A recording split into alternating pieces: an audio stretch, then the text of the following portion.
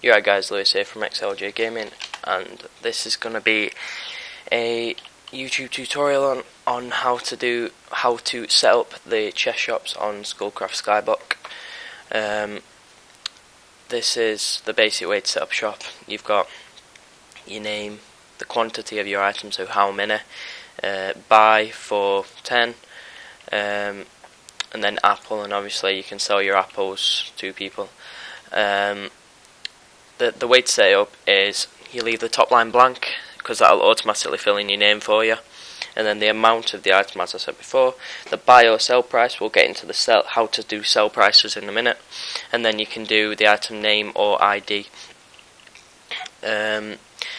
We'll set up a basic shop just so you can see. This time we're going to sell 15 for 60 of stone, which then it says there, shop successfully created, and then you can place your items in there and start selling them to people. And now what we're going to do is show you how to use the, as you can see here it says item ID.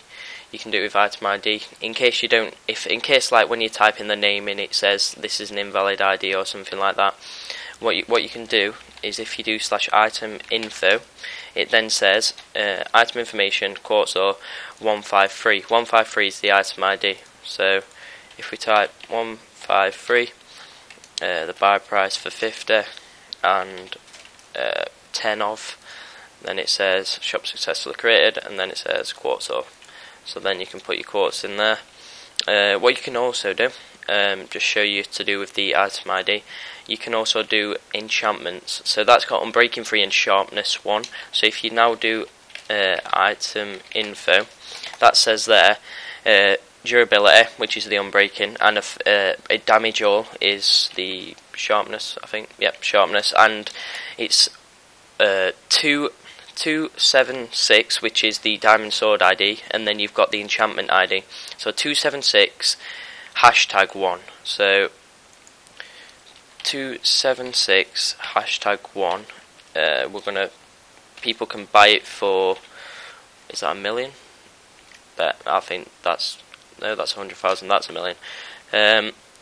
And they can obviously buy one, and that now comes up as a diamond sword, and you can put that in the chest, and you can just tell people diamond sword.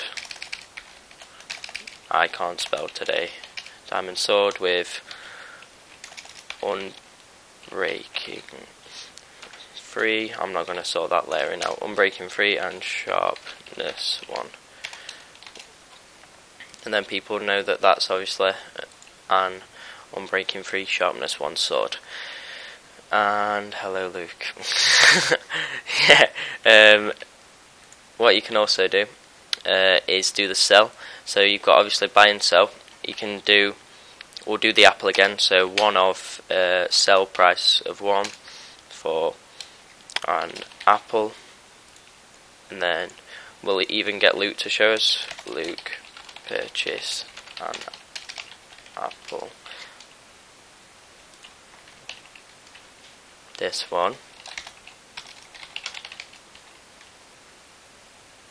Alright, he's gone down. Ah, now I'm riding him. That's a different plugin.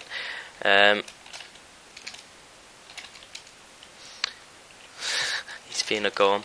There, it just said, Luke bought 1 quartz ore from you. Your shop is out of stock. Your shop is out of stock. Luke bought 1 apple. Okay, thanks. And now he can sell it to us in this shop, and once he's sold it to us, it will get put in the item and then get taken out of that, obviously.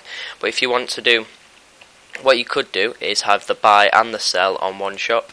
So we're going to do 32 stone. You can 32, and then you can do buy for 10, and then if you do the double dot, they can also sell it to you for 5. So you could actually buy and sell from the same chest to save space, and then stone, so then that comes up as a buy and sell. Use this shop please, and obviously they can, it should come display. You see it's now he didn't have enough money, so it will also, if you don't have enough money, it will just take away the amount of items your money will let you have. You see there, he didn't have enough money at first, so or I didn't have enough money, I don't think, so he sold it to me for that price there. It's really complex, this plugin. It's got some awesome features, and I think that is everything.